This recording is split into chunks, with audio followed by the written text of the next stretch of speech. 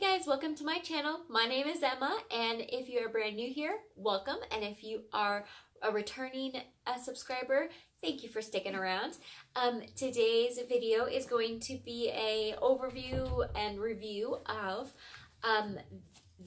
two products actually. The Evan-Moor Daily Math Practice for grades 5 and 6.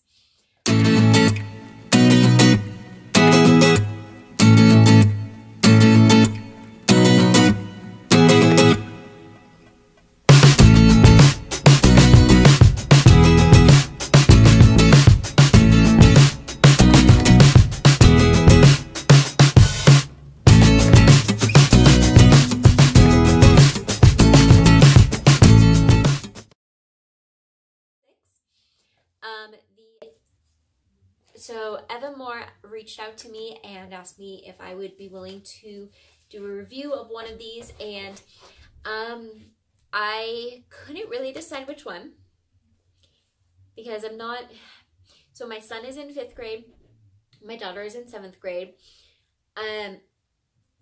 In some math areas, they're both higher grade levels than what the public schools are at, and in others they're lower grade levels. So I wasn't really sure which one to pick, and then I was wondering, well, these only go through 6th grade. So I asked if there was any chance I could do both 5th and 6th grade, do them with both my kids, and kind of like a comparison review and see how that works. And they agreed to that, and so they sent me both the 5th and 6th grade. And so I just want to say thank you very much to the Evan-Moor company who sent these to me. You can buy Evan-Moor books online on their website, or you can find them at places like Barnes & Noble. I've occasionally seen them at like Costco or Sam's Club.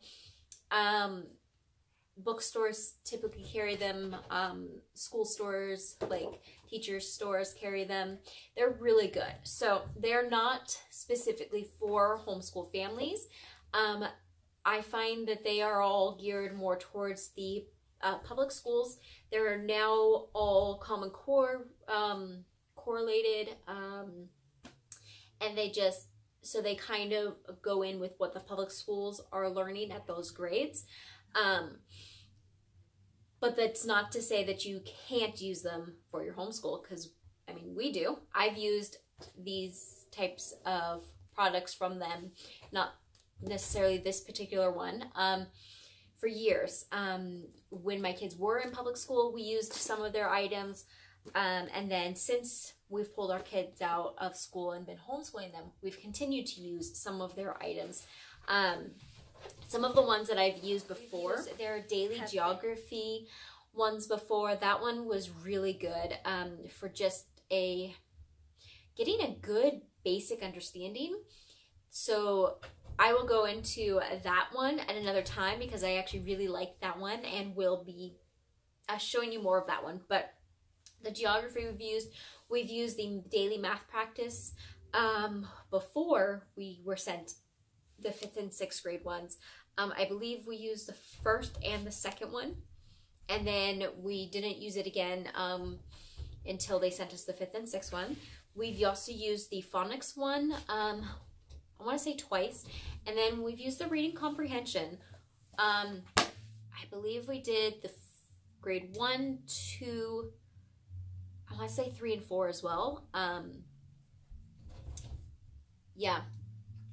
I want to say it was 3 and 4 or one of them. So we've used a lot of those, and I would say by far my favorites are the geography and the reading comprehension ones. But the math practice ones are really good as well. So I'm just going to show you these. They are all set up the exact same way. So we're talking just the math practice ones today.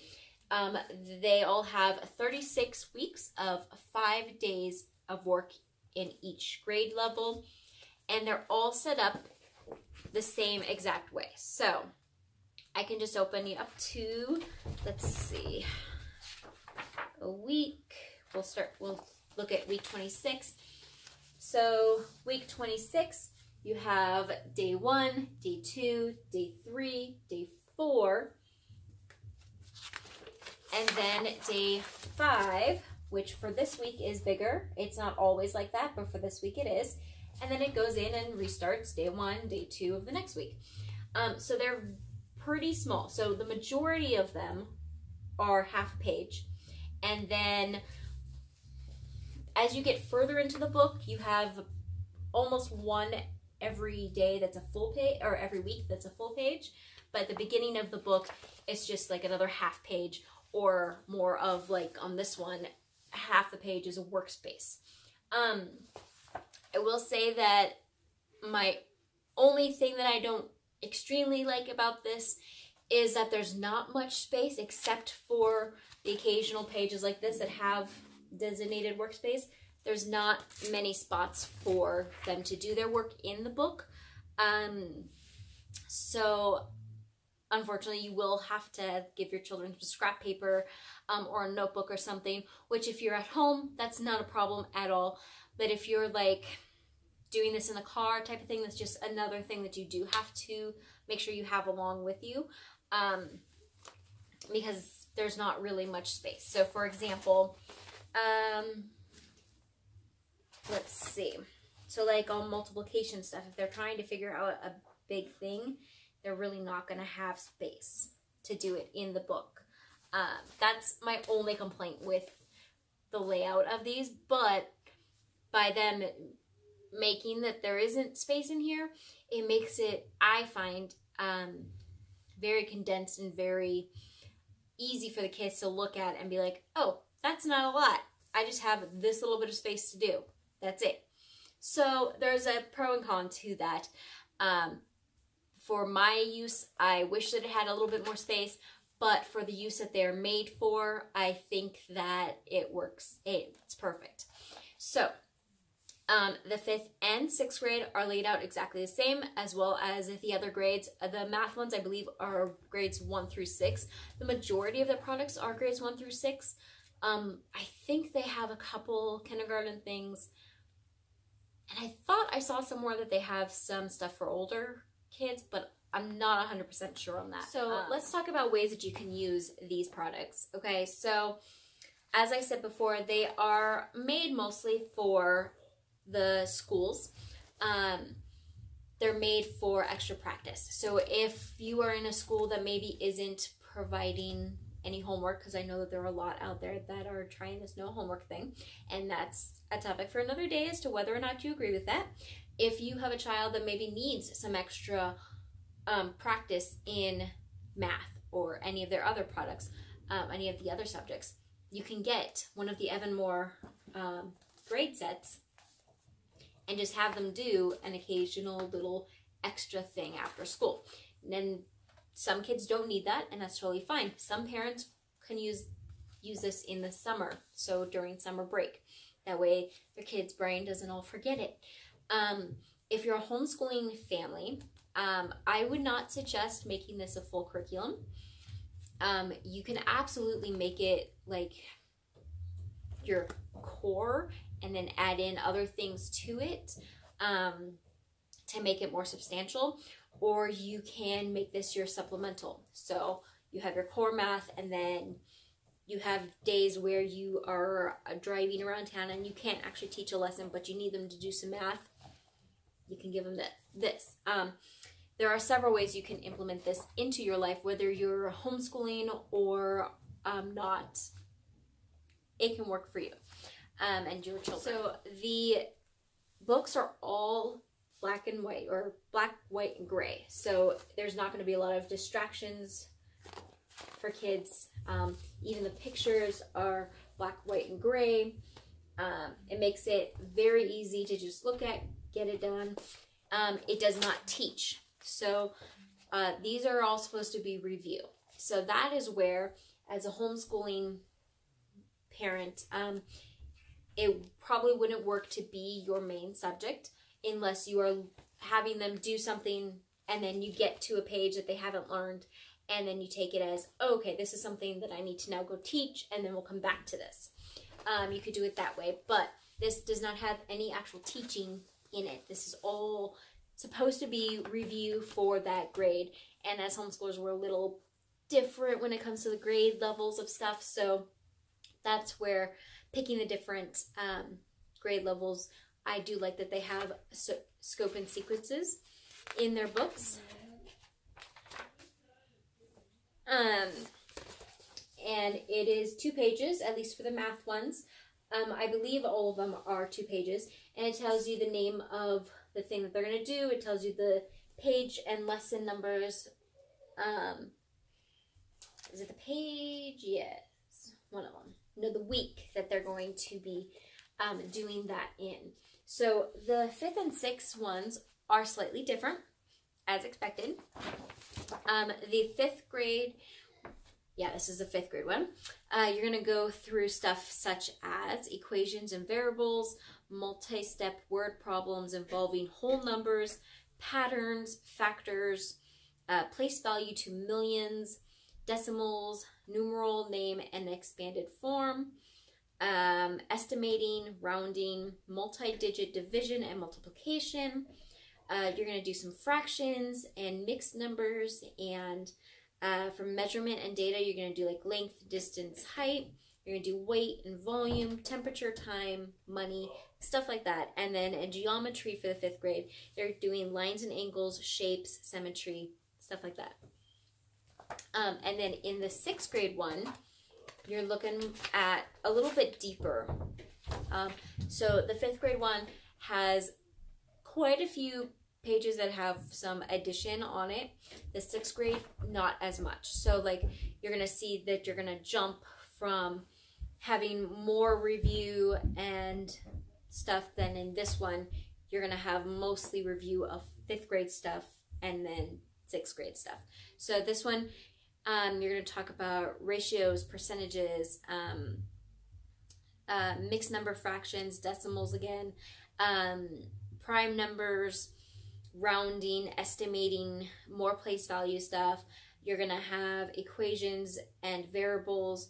You're going to have order of operations, word problems involving variables. For geometry, you're going to go into area and volume, lines and angles, word problems involving geometry, and then you're going to move into statistics and probability. So that's measures of center, graphs, patterns, function tables, weight, temperature, time. So just this lines up with where the public schools are supposed to be doing. So as a homeschooler, I find this very helpful to look and see, okay, well, my child has, let's say, half of the things in here we've gone through and half of the things in here we've gone through. So that helps me, 1, find some gaps that we need to fill, and 2, helps me see where they need the extra help. And so getting different books for different grades is totally fine. You find what works for you as a homeschooling family. So that is the overview of the actual product for their daily math practice. As you can see, there's not much of a difference as far as the layout, the structure of the different grades there. The only major difference is the scope. There is also at the back of the books, they have answer keys. So as you're getting into 6th grade, I will say that I had to use it a couple times, but not too much. And then some of their products, they do offer online versions as well. So when do I use these products? So I use the math practice one during our Christmas break, because if you saw my live video, which I will post a link to here, you're going to see that we take a rather large holiday break. And so during that time, I have them do which is one of the reasons why I like this, because it's just little snippets. For the most part, I don't have to teach anything because they know these. It's just a review, keep their brain working. And then we use them in the summer if we are not continuing with our core math program. For their other products like the geography, which I will do a separate video on, I use that as our core for right now. So that's how I use the math practice. my overall review of it is that I like it. I really, really like it. It's simply put together. It is easy to just sit down, have the kids sit down and do it themselves. And then if they come across something that maybe they need some extra practice in or we haven't covered yet, I can either sit down and teach them that, or we can skip that part and come back to it at another time. If it's something they need more practice in, it's very easy to just go online, type in what you want, and print off a practice sheet and have them do that for the day. So these are super well-made books that we absolutely love. And I am going to continue to use these workbooks as long as I can, because honestly they're amazing. And I think that they have some items for like through 8th grade. If they don't, Evan-Moor, you gotta get on that, please, because I want to stick with them. I really like the layout and just the overall way that it's all done and put together.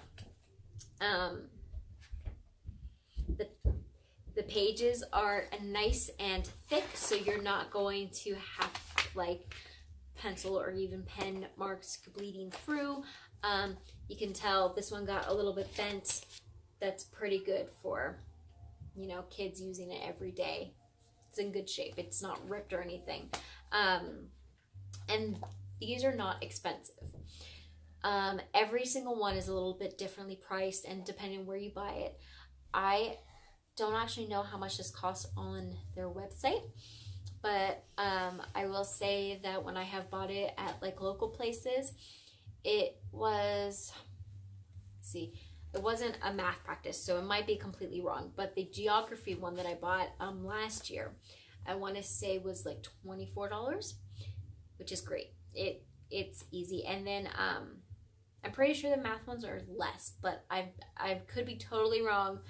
But I'm going to have a link below to the Evan-Moor site, a direct link to the 5th and 6th grade one, as well as just a link to their site to see all their amazing products. So I hope you enjoyed this. I know this was kind of brief, but I hope it gave you enough of a look to maybe spark your interest and have you go check it out. If you want to get your hands on one before going to the site and ordering different ones, you can absolutely look at some of the ones that like a Barnes & Noble would have, or a teacher's store.